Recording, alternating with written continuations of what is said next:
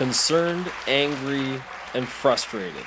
Around 100 people showed up at a town hall meeting at the Schubert Center last night. The event was put together by the Activate Safety Task Force to provide the business community in Vernon an opportunity to voice its concerns over issues involving the street-entrenched population.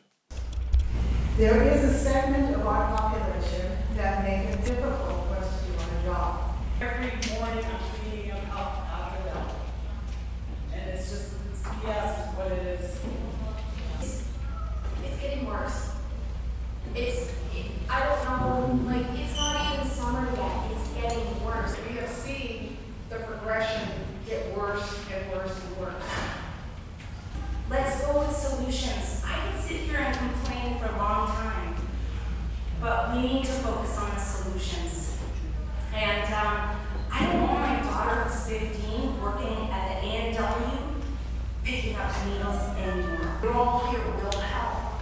Just figure out a way to make it better. People tend to be open-minded to different ways of addressing the problem. I mean, I didn't expect it to be people have their pitchforks out tonight, arrest them all, round them up. It's not that simple. It's a compassionate community. As an addiction professional, I'd love to find a solution to addiction. I'd love to see more people get treatment. Is that something that falls within our mandate to make recommendations to the City of Vernon? It simply isn't. But maybe this will spark some conversation in that direction and motivate people to stand up and try and initiate change, right? The task force will hold weekly meetings to continue to discuss the issue and form recommendations for City Council. For Castanet News, I'm Josh Winquist in Vernon. Looking for a new ride?